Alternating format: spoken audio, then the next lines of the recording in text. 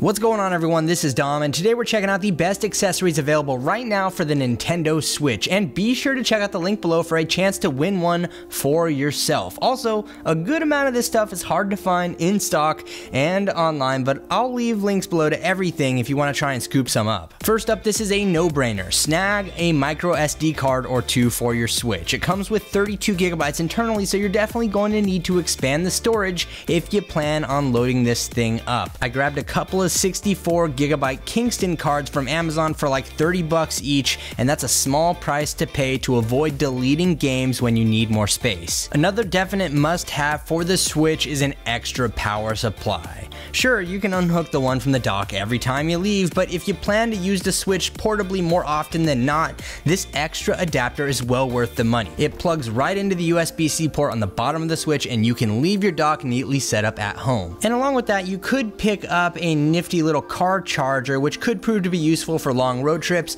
Both are great buys, and you can get the spare power adapter for just under 30 bucks, while the car charger will run you between $13 and $20. Next up, using the Joy-Con controllers is fun and all, but you may have noticed a little grip for them in the form of a controller that came in the box. Well, Nintendo also has a version of this Joy-Con grip that adds the ability to charge those mini little controllers. Unfortunately, you'll need to have this controller plugged in via USB-C to charge them, as there's no internal battery here, but it's a nice option if the grip that comes in the box doesn't cut it for you. Everything else here is pretty much identical to the Joy-Con grip that you get for free, so it'll depend on your need as to whether or not this charging grip is worth an additional 30 bucks. Also, the Joy-Con controllers will happily charge while docked on the Switch as well. So what about this? Maybe you're cool with the Joy-Con controllers, but they're a bit small for your hands, or even slightly slippery somehow. Well, there are plenty of nifty gel guards for them out there, and not only do these provide something firm to grip, but they also add a little girth to the base as well, which is much more comfortable to hold over long periods of play. Along with that, if you wanted some neon Joy-Con controllers, this is probably the cheapest way to fake it by picking up alternating colors and slapping them on gray controllers. There are a ton of these gel guards out there as well online. You can find them between $8 and $10, and I'm definitely a big fan of them. Coming up next, if you're not feeling the Joy-Con controllers, Nintendo has a much better, quote, Pro alternative that may suit your needs.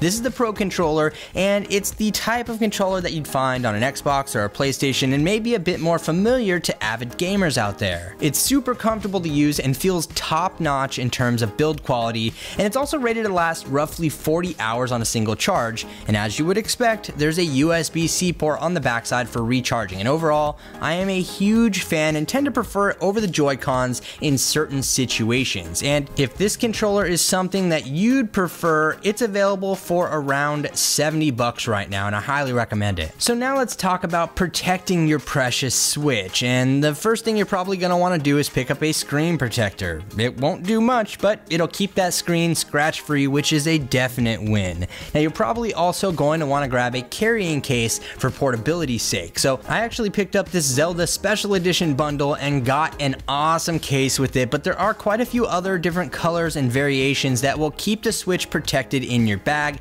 and also provide additional slots for game cartridges, accessories, and more. And on top of all of that, most of them will keep the Switch in place with a handy Velcro strap. But either way, this is a must-have for Switch owners if you're planning on gaming on the go. So that about wraps it up for the best Switch accessories you can find at this moment in time, but let me know what your favorites are, and be sure to check out the links in the description, as there are a couple of videos I think you might want to see. But also leave this video a thumbs up if you enjoyed it, and subscribe for more like this in the future. Thanks again for watching, everyone. This is Dom, and I'll catch you in the next video.